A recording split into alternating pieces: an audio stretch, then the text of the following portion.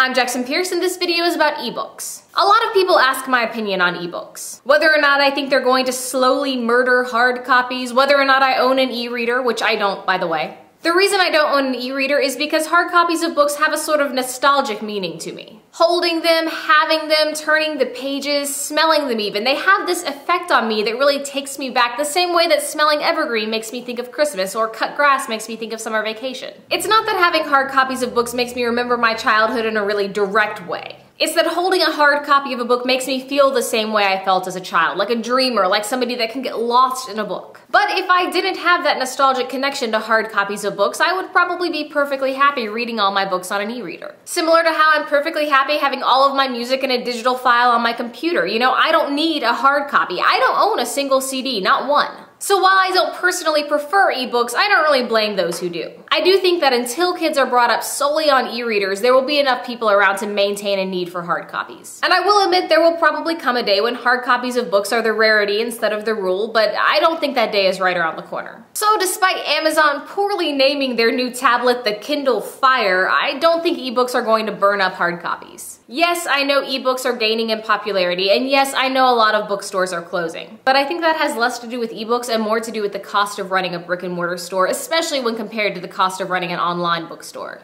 Which again is very unfortunate to someone who loves hard copies of books because I love bookstores. But despite all that, I will say this, I think the most important thing is reading. Yes, it makes me sad to see a part of books that I love so much essentially being wounded, but I am glad that enough people are reading to warrant a change in the technology with which they do so. I'm glad that my books are bought and read, be it via Kindle or the hardback. Ebooks are not for me, but they are not the manifestation of evil either. They are just different. Alright, and now for a total change of pace, look what I have! Ah. This is an advanced copy of my next book, Purity, which comes out in April. I will be doing giveaways, but not until January, so I'm just taunting you with this. More information about this book is on my website. You should go visit. There is a link somewhere. Also, I'm going to be traveling a lot in October and November, and I'm also going to be working on edits for Fathomless, the third book in the Sisters Red series. Because of all that, I'm gonna kind of have to mix up my video schedule for a little bit. There will always be at least one video a week. There will usually be more. There could be videos on Wednesdays, Sundays even.